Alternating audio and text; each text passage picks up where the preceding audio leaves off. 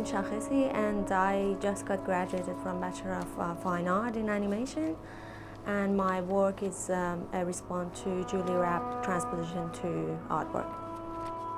This artwork is basically about portraying 100 women that they've been portrayed by male artists, but they always remain unknown in the whole history. And this painting, they are very beautiful, you know, with so much detail, the eyes of the women. But yeah, knowing that me as an artist, I was unaware, so it was just pretty shaking as well. So I wanted to do something about that.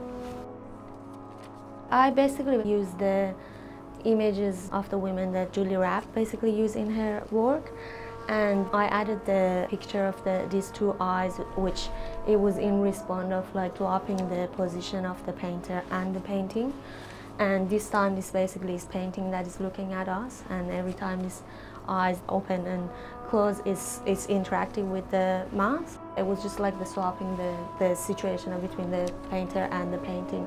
When you move the mouse, I do have some words that is changing in this artwork that is actually using the quote from the artist that it says, "Can't look at the image of a woman with the innocent eyes." I didn't want to put the whole sentences because I wanted to put that mystery that people, they can sit and stand and think about this, you know, and just give more depth to their work.